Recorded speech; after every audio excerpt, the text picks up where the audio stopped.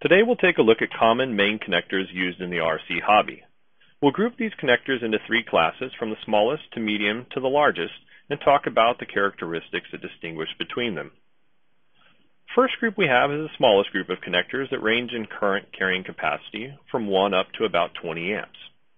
The smallest of these is the Pico connector, which is commonly found on the Park Zone Vapor or Blade MSR helicopter.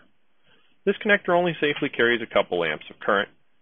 And the next step up is the JST PHR2, which is found on the Blade MCPX helicopter.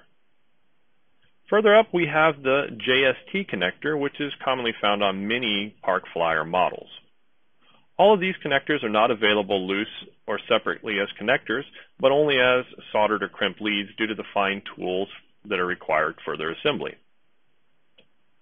Moving up a little bit, we have the micro T-plug connector and mini T-plug connector. These connectors carry from about 10 to 20 amps of current. Also in this range is the EC2 connector, which uses a small 2 millimeter bullet and is the largest in this group, safely carrying 20 amps plus of current. Looking now at the medium class of connectors, we have the most common type, known as the T-plug connector here, which is soldered to at the end and then shrink wrap placed over the wire. Very similar to that is the XT60 connector, both in size and current carrying capacity, but on this connector you have a small bullet which is in a housing here.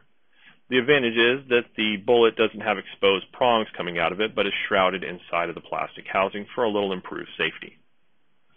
Also in this class is the Sermos or Anderson power pole connector, which comes in 15, 30, and 45 amp versions. We do not offer this either separately. It's typically a crimped connector, although we do have charge leads and parallel charge leads available with it. Also in this class, you have the EC3 and Traxxas connectors, which are actually soldered separately and then assembled into the plastic housing. All of the connectors in the medium class carry between 40 to 70 amps of current and are generally equivalent. They have a resistance ranging from 0.3 up to 0.4 milliohms, which means they're equivalent to about a 12 to 14 gauge length of wire. The next class of connectors is the largest. If you're flying anything larger than, say, a 550 helicopter, something in the 600, 700 range or equivalent, you'll want to look at these connectors. The first of which is the EC5 connector, which uses a 5 millimeter bullet in a safe plastic housing. This connector can carry 120 amps continuous safely and is able to use a wire up to 12 gauge in size. If you're needing anything larger, such as 10 gauge or 8 gauge wire, you'll want to look at our PRC6 connector, which is very popular in the largest applications, safely handling 200 amps plus of current continuous.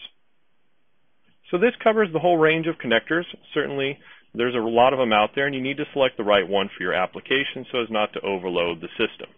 If you have any questions or need any more help with this, let us know and we'll be happy to help.